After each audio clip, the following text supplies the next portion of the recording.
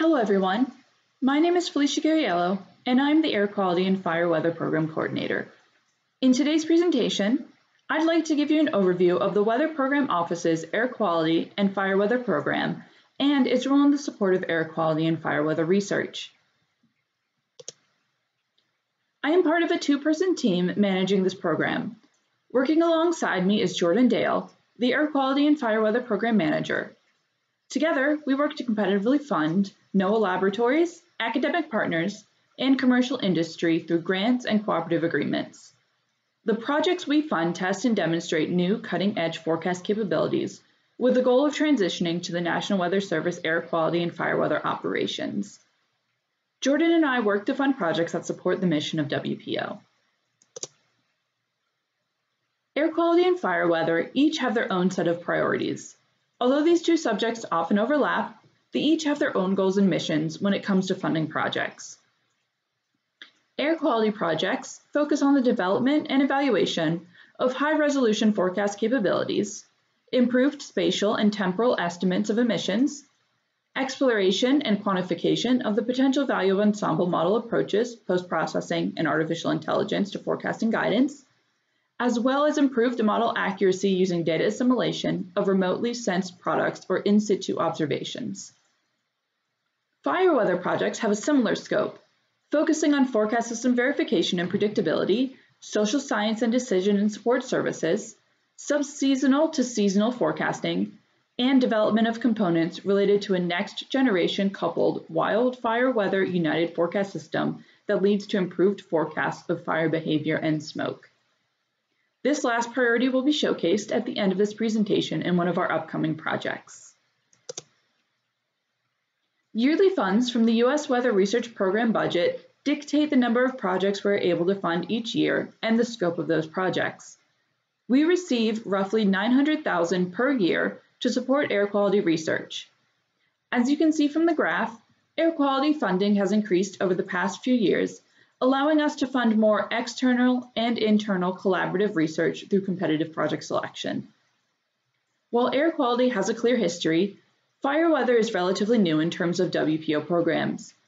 Fiscal year 2022 was the first year we had a fire weather competition.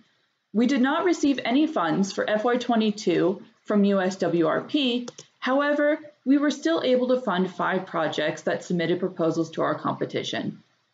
One project focused on fire behavior in the United Forecast System was funded through the Director's Fund, while the other 4 are being funded through the Infrastructure Investment and Jobs Act. The total budget for these 5 projects is around $2.2 million. There is a clear demand for fire weather research, as 36 proposals were submitted during our FY22 competition, which beat out the number of air quality proposals by 23. I would now like to highlight 2 FY22 projects that showcase the work being done that our program supports. The first is a project working to enhance the high-resolution forecasting capabilities of the Rapid Refresh Forecast System multi-scale air quality model system.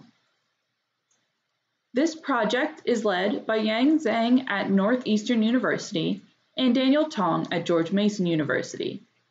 They are working to address the need for an upgraded air quality forecast model to be used in the new United Forecast System, which NOAA is working on to streamline and unify the atmospheric forecast systems used in the National Weather Service.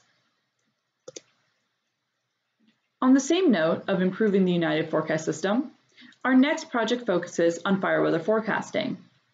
This PI from NCAR is working on a project to incorporate a state-of-the-science fire behavior model that will account for fire atmospheric feedback in the United Forecast System. Fires can affect the environment, damage structures, threaten lives, cause health issues, and usually involve high suppression costs, so being able to accurately forecast them is extremely important. The Air Quality and Fire Weather Program works to fund projects that align with WPO priorities and that will transition into operations and improve forecast quality.